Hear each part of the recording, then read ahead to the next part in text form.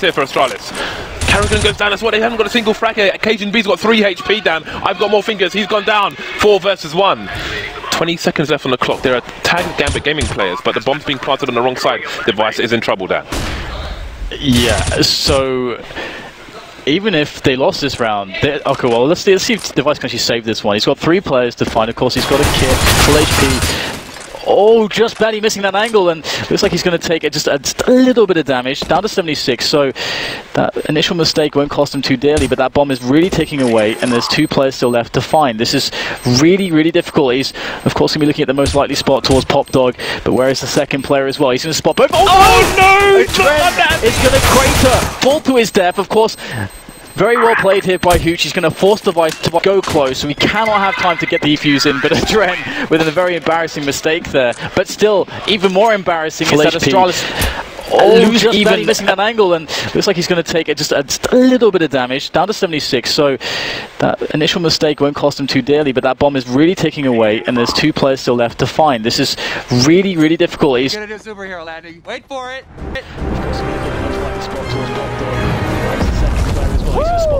Superhero landing! Yeah, that's really hard on your knees. Totally impractical, they all do it. Where there's a 4-man stack from Envy, going to be jumping around the corners, trying to avoid being headshot with that Mac-10, trying to spam people with a hail of bullets. There's a nice stack there from Kenny and Dave, that's going to do the job. That may speed things up from CLG over towards the B-bomb site. They've pretty much got control of all the choke points in that direction now.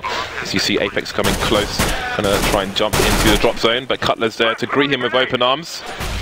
Rather than a hawk, he may want to be a vulture, picking the dead bodies of these players. There goes 2. Oh, he's just making money now. He's rolling in. Just one after another. That's he's that guy, Huel from Baking Brad. That's like, yeah. He's a 25 seconds. Abe and Jason are both on this bomb site, ready to try and see if they can defend it. And he spots the first guy jumping in, but Dennis, what a ridiculous running AK headshot to take out Abe. And Jason and Smoke's going to cover it as well. They're in a world of trouble. Yeah, and Dennis is close. No chance at all for Jason. You thought that Liquid was going to be sort of ending this game early on. You didn't think it was going to be a trend to do it. So very, very fun and impressive right now. Nitro opening up the middle and around. That's, again, down to pistol. The 3rd round here after the pistol, where FaZe have only got pistols. So they just can't get their feet under them. It feels like they've only had a single round to buy all the nades, all the gear to go with it. Instead, it's just Nitro with the dig. He hits Fox to start. Jacob with the double spray, making a triple. Simple's helping him out as well. Jacob just can't be stopped. Finally, Adren will lay him low, but the damage is done. Huge spray from Jacob to start things off. Oh, that was a nice tap from Adren, who's actually got some decent kills in the last couple of rounds here. Still a 1-on-2, but if ever there was a time for Jacob to wake up, that definitely is. But Adren coming into it, getting 1 more kill, now a triple, 1 more for the quad, and the huge upset round here. If Liquid win this, it's going to be a big step forward to taking this map away from FaZe. And Michael, he's a bit weary right now. There's so much time, this is the problem. If Adren walks away, then it's just a guessing game from Michael Ellis' point of view. There's so many mind games because he can still wrap around through mid if he wants, get through vents, try and come back onto that B site. He's waiting to see if Michael Ellis is thinking the same thing right now. This is all about, you know, who's going to take that first step, who's going to be able to outthink their opponent. And Adren right now, he's trying to check in mid to make sure that Michael wasn't trying to go for a fast one, try to rotate around through. And now this opens it up. This opens it up here for Adren to actually make it towards that A site. And see, the question is, all right, so Adren is going to he's going to stick with his gut here and his intuition and just go for it. When you spend this long making a rotation, you could definitely end up sort of second guessing yourself and thinking, wait a minute, maybe he already knows that I'm doing this and I'll have to try something else. But great call right now for Adren. I've got to say, it's a triple kill. It's going to be a bomb plant as well. He plants out in the open. How did he plant far enough out in the open that Michael Lily can't stay covered? I'm wondering. It doesn't look like it's all the way in the corner, which just scares me a little bit here. Yeah. But he does also have a Molotov, and Michael has a kit, so you've got to think about the timing here. If Michael Lily starts defusing, then Adren can't just count on the Molotov. He has to go and shoot him as well, otherwise there won't be enough time, or there will be enough time for the defuse anyway. Michael trying to see if he can get in. He's got no grenades, and it is all the way in the corner, so yeah, this is just an open plant. Michael taps it once. Adren going to go for the peek once, and he sees that it's not being defused anymore. He goes down, a quad kill and a clutch. Adren with a massive round here for Team Liquid. What a much action here. So now this is starting to show FaZe that Liquid have a variety of plays that they can throw out. It's not just going to be bomb site focused kind of play where FaZe can cheat a little bit and keep like 3 players on one side, one on the other, and not really focus too much on mid. If Liquid start getting, start showing that they're capable of using mid in their repertoire of plays, FaZe are going to have to start changing up, and that's not going to look too hot for them considering, they've been struggling a little bit so far with just holding onto the sites themselves. add another element into the mix, and they might start struggling quite a bit. And that mid control gives some really, really good opportunities for attacking B, which I think is what they're trying to do right now. Fox and Jacob are here, so if Fox can get an early AWP kill, that's going to be helpful. There's flash in, he does leg. Simple, but not enough to actually bring him down low. It's just 64 health left, and now they're both on the bomb side, and I don't like this setup, especially if there's Molotovs coming in. I think Simple's just got one. They're going to be running into the bomb side. Jacob now in a really bad position. Fox in the corner, quick trade going in, and Fox, he's going to get the first shot on Hiko, but he has to do more than that. He's going to go down to Adren, and it's a 2-on-2 with 15 seconds. And he decides to re-peek. That's the issue. If he could have just stayed alive a little bit longer, the smokes might have worn out and Rain might have been able to have an impact. Instead, Rain is getting naded into the Stone Age right now. And it will be a 2-on-2 extra time scenario here for FaZe. Coming through the vents, Michael, must-win duel for him, but Adren, he's playing it wisely. He's not gonna lose that fight. However, he does lose his teammate Simple on the site, and the bomb is not planted for him. Rain decides to stick it. He's got the kick. He's got the flash as well. He's actually going to go for it. Decides to take the fight. Adren, he is going to be able to come through once again for his team. Another 1v1 clutch coming through for that A play. Smoke right now helping Michael Elliott, but actually they're going to come running right through. He gets both of the last bullet. That's incredible. Leash and Nitro going to be going down. What a hold coming out of Michael here. And Adren seeing the isolate him in the corner. It's going to be Simple to pick up that kill from right behind Hiko with a headshot on AC, and that brings it back into a 3-on-3. Great comeback into the round here for Team Liquid. In spite of them being down 2 men early on, Hiko going for the default plant, which means Simple's position is less effective now in main. If it comes to an after plant, if it comes to a defuse, that's going to be dangerous. Great shot from Rain, takes down one. He's baiting Simple for the shot and not being successfully at 2-on-3. Whoa, sick flick, and that opens it up. Hiko's going to peek out and take out Fox. That's starting things off now. The slaughter has been established, but Hiko's taking care of work all on his own. He's going to get all three. Simple, he's the perfect bait. He allows Hiko. Actually goes for that shoulder peek or not to confirm. But there it is. Good coordination coming in here from FaZe. They both peek at the same time, Rain and AZ. And now, well, this is going to buy even more time because Liquid has to worry about somebody being close push.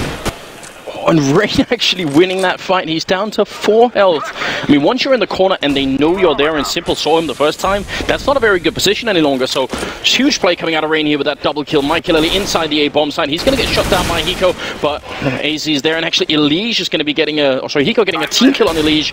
AZ going down, but he did exactly to help out. Now Rain coming in and gets one more kill for the quad with 4 health left. He's going to be winning the round for them and plenty of time for the defuse, obviously.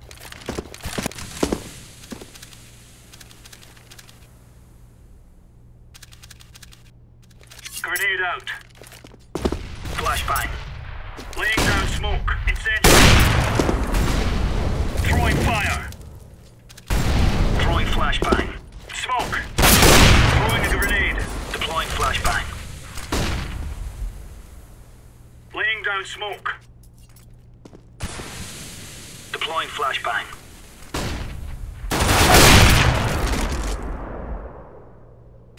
Counter-terrorists win.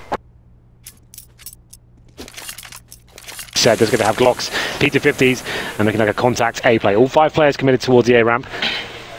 And this time it's Nico who'll be going in first through the smoke with the Glock in hand, seeing what he can do here. But you can see such a passive hold from the CTs this time. Don't need to give anything away, and here comes the execution. Fur already lining them up though. Again, that MP9. They're sewing the scene, stitching everything. Throwing flashbang. Grenade.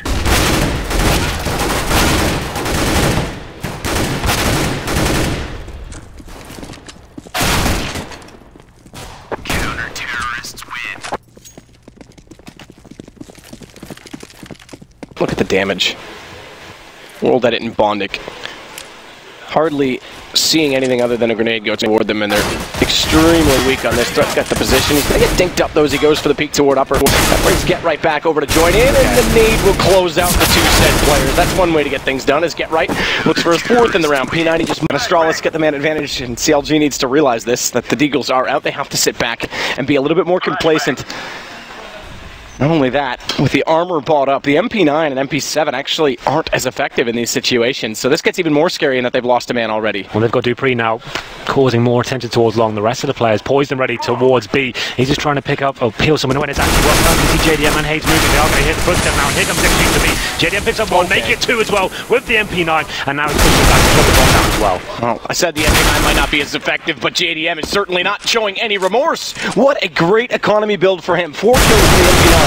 Remember, he's the AWP player. To about 22 health, and Overcaster and the rest speeding up that work on B. They're trying to see if they can work on B as well. He's getting a counter headshot, getting a second kill. Could he get a third as well? Nitro has gone down already. Leads with massive work up on the catwalk. Flusher. This is the 15th round, and of course NIP are going to go for the force buy. It's the last round of the first half here, and you know, after going to B the last round, they're like, okay, let's go back to A.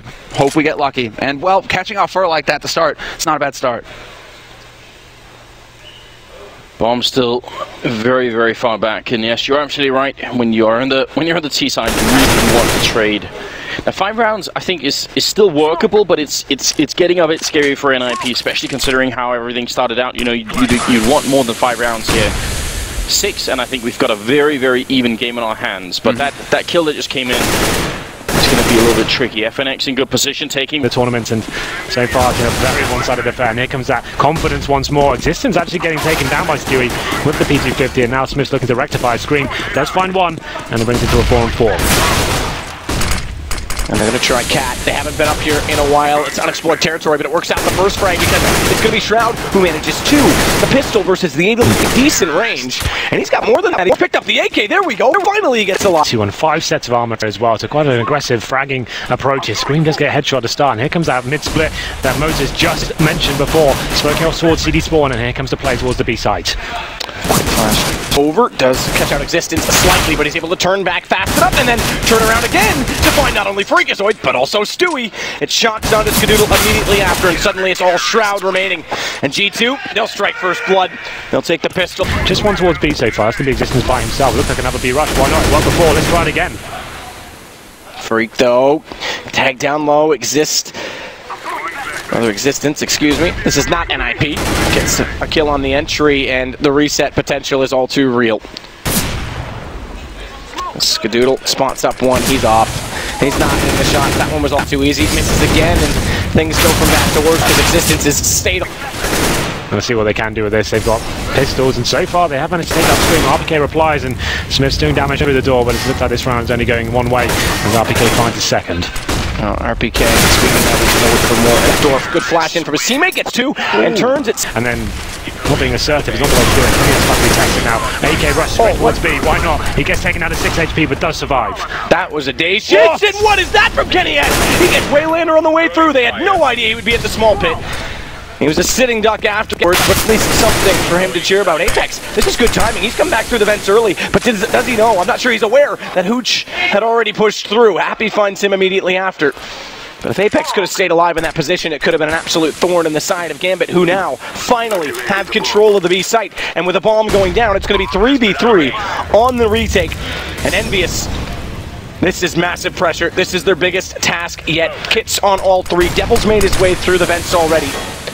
He's going to try and get as much information as possible. Happy's going to go ahead and Molotov off the box behind him so he doesn't have to worry about any chance of anyone sitting and trying to use timing. That allows him to go in. And Devil, he's going to try and raise hell, but Adren's not going to allow it.